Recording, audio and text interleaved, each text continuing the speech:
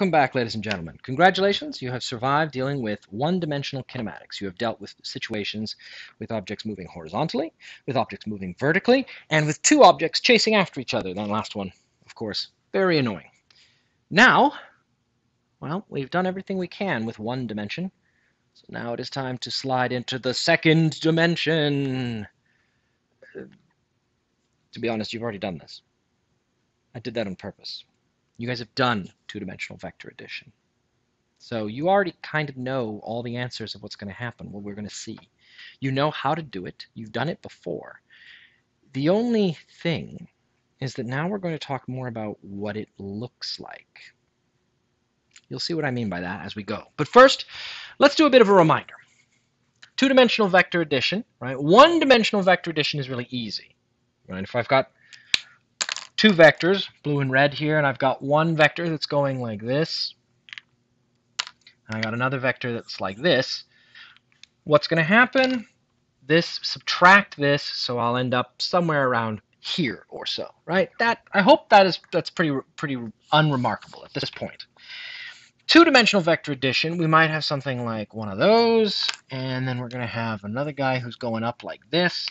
And then the question we end up asking is, what's this vector and what's this angle, right, from start to finish? How do we do that? Pythagoras. The Pythagoras equation. So if I make up some numbers here, let's do 10 and, you know what, let's just do 10 for both, right? Makes it easy. If I do that, then my equation is going to be c squared equals a squared plus b squared. So c is going to equal square root of 10 squared plus 10 squared. 10 squared is 100, so this is 200. So the root of 200 is going to be 14.14. He says as though doing it in his head, but he actually did it earlier. 14.14. So we're done, right? No, we still need the angle. Cursed angle. How do we get the angle again? Trig. So for trigonometry in this case, we're going to use tan. Tan theta equals 10 over 10. That's obviously going to be 1. In this case, the angle is going to be 45 degrees. Which way? Oh, this was the hardest part. This was the hardest part of vector addition. Which way? We spent a whole bunch of time talking about that, about how the weird quirks of English and the way these angles all behave. We are north of the east line. North of east.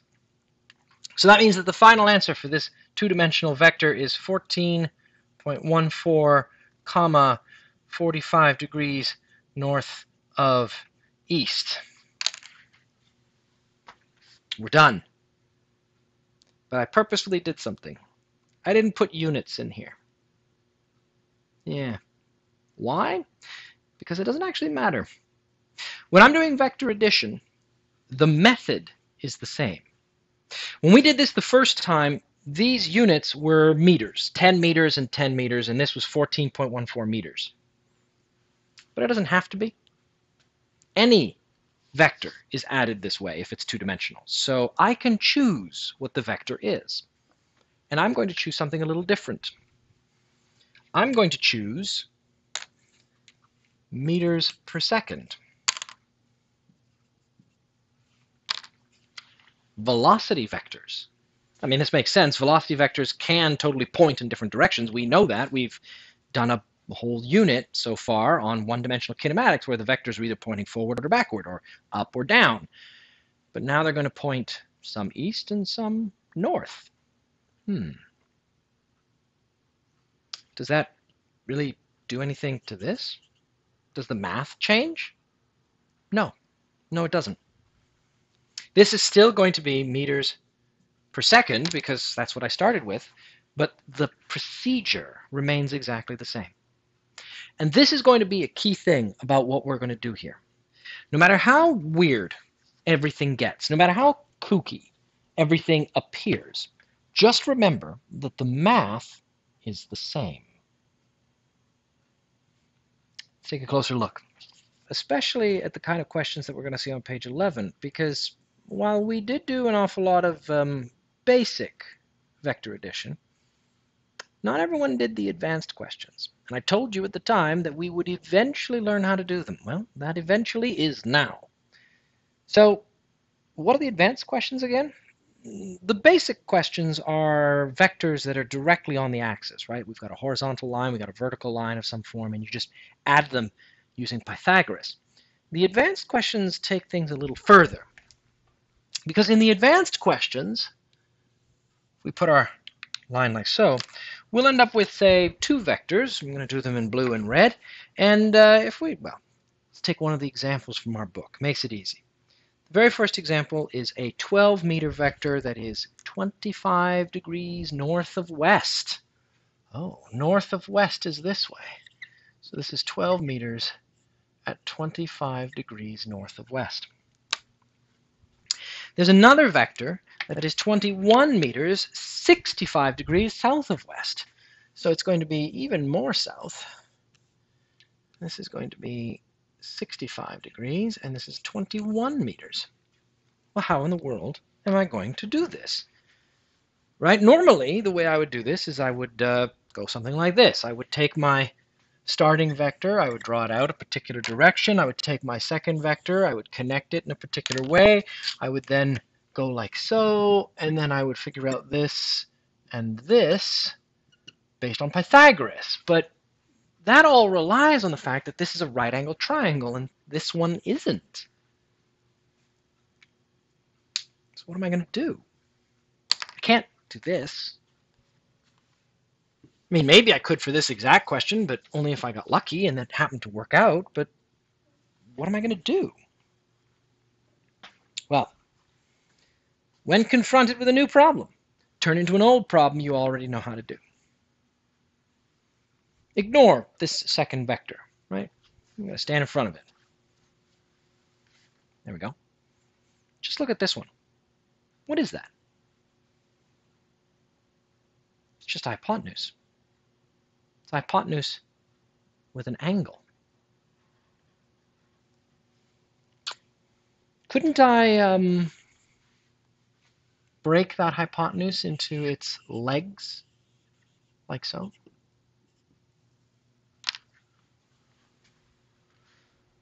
What does that get me? What does that mean? Well, I could find these two pieces. And those are on right angles, aren't they? What about the red one? Could I not break it into its two pieces? Find those? I could, but what would that get me? We've mentioned before how sometimes we make the question harder first and then it becomes easier. Well, what does that get me? Let me pull all those lines out. I've got one line that goes like this. And I've got a second line that goes like this. I've got one line that goes up. And I've got a second line that goes down. That's one-dimensional vector addition. I know how to do that. You know how to do that. These two-dimensional vectors, these two here that go out in big, right? This one goes up like this one goes down like this. They're made of two vectors each, one going horizontally and one going vertically. I can add the two vertical vectors. I can add the two horizontal vectors. And if I do that, what do I get? Let's take a look. Let us take a look. This is 25 degrees, 12 meters. So if I want to get a hold of, say, this vector here, so we're going to call that one x because it's along the x-axis. Well, the x vector is adjacent to the 25 degrees. So that's cos theta equals adjacent over hypotenuse. So cos theta would be cos 25 equals adjacent, which is what I'm looking for. I'm going to make that x, and then divided by the hypotenuse, which is 12. So I'm going to move the 12 over here, like so, and just a little bit of algebra, and that'll give me my x. So I take out my trusty calculator. I'm going to do some cosine of 25 times 12. And that tells me that the answer is 10.88 meters. What about y? Well, y is over here, right? It's opposite. So y is going to be sine theta equals opposite over hypotenuse. That's going to be sine 25 equals, we'll say that's y. Hypotenuse, we're going to pull that over. That's going to be the 12 again. So I'm going to do sine of 25 times 12. And that's going to give me 5.07.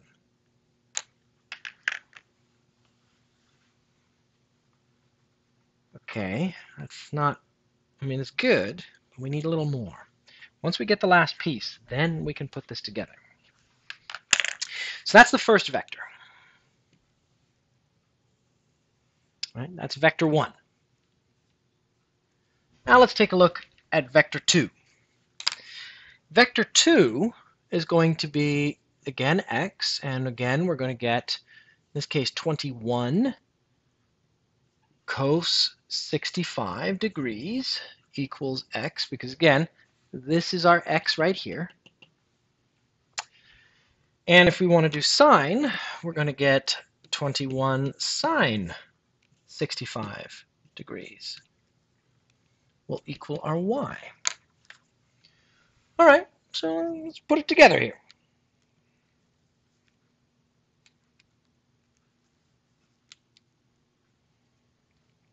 So cosine is going to give me a nice solid 8.87. And sine is going to give me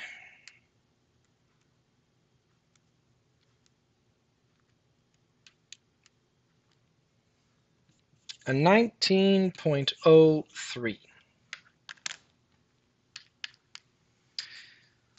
I can now redraw this diagram. And I can make all of this, hopefully, a lot clearer. Because it's no longer a case that I have these two weird vectors that are sitting off at an angle. What do I have? I have one vector pointing this way at 10.88. I have a second vector pointing this way at 8.87. I have one vector pointing up at 5.07 and another vector pointing down at 19.03.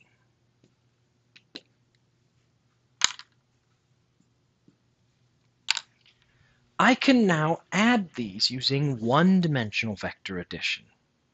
New problem into an old problem. When I do that, I'm going to get 10 plus 8, so we're looking at about 19 point something. Let's take a look exactly what we get. 10.88 plus 8.87. Helps if you put a decimal in there. 19.75. So this can be redone,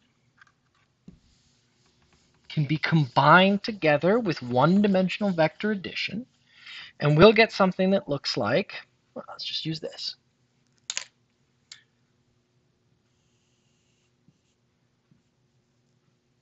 $19.75 going left. And then I compare these two, and one is up and one is down, so obviously they subtract.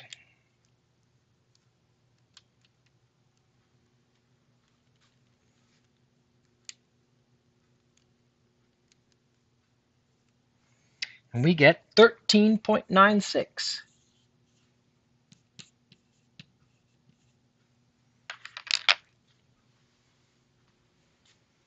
that question now looks like a question we know how to do. It's just Pythagoras now, right? We just need to find this and this. All right, let's do this. We're going to take our 19.75, we're going to square it. We've got ourselves a 13.96. We're squaring it, right? Because this is A and this is B and this is C. C squared. They're not right nice round numbers, of course, but we can't have everything.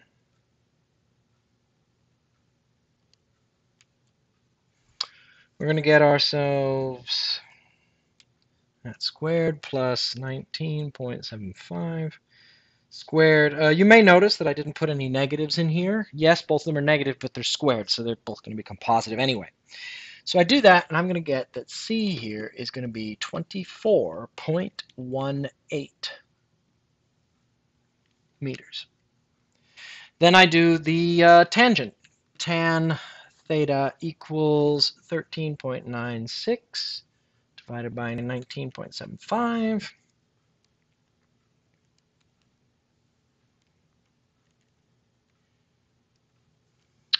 13.96 divided by 19.75 equals. We're going to get theta equals to 35.25 degrees south of west. And there we go. We're done. That was the first question on page 11. It's just a reminder of how advanced problems work. The answer key for this one actually shows you step by step what all of the different pieces are. So even if you didn't quite catch my video, you can see it there. At the end of the day, what we did was we took the two resultant vectors that we started with, right? Instead of these being question marks, they gave us these numbers. This one was 21. This one was 12. And then we took these numbers and broke them into the two pieces, the x and the y. And by doing that, we were able to turn this new problem into an old problem that we already know how to do. And that's it. Now we just solve it like we've solved every other question.